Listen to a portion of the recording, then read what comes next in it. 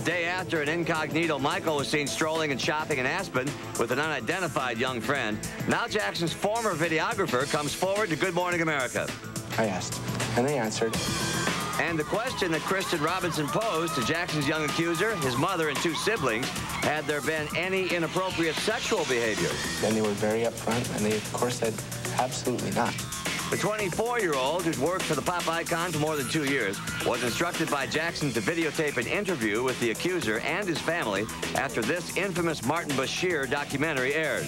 During this interview, I told them to speak truthfully probably more than 30 times. They were so resolute in their answers.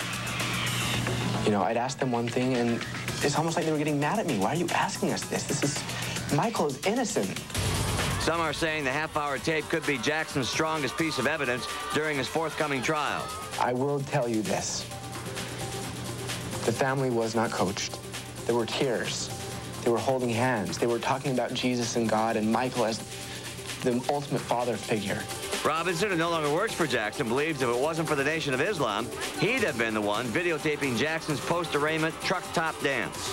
That was your job. That should have been me, yeah. You feel that the Nation of Islam is isolating Jackson? Absolutely. Hopefully it's the closest thing to a jail he'll ever see. American